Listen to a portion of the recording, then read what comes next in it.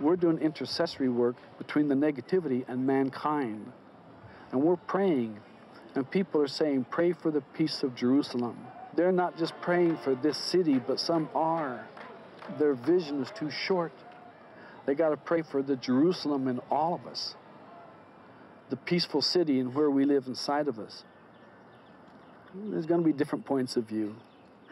If we find space inside to have the different point of view, and we can love them, boy, have we entered into the kingdom of heaven.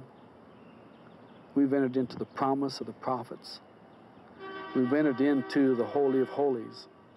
And that's said in a lot of different ways, in a lot of different languages. If you know them, you put yours on that. That's what I'm talking about. Nevertheless, let's all love one another.